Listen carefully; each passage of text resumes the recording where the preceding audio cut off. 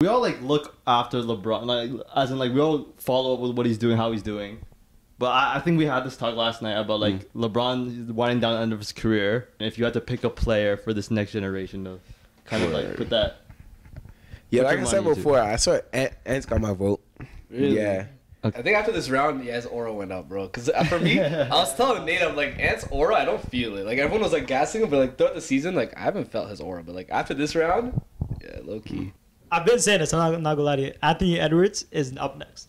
Sorry. Is he gonna go like, because like everyone's giving him that MJ Kobe He's aura. low-key not. I see all those edits too though. He hoops like that, but in reality, it's dog. like in a league with like Luka, Jokic, Giannis, even Embiid. I hate Embiid, but even Embiid, like I don't know, like I don't see a world where he really jumps to the number one spot. I don't know.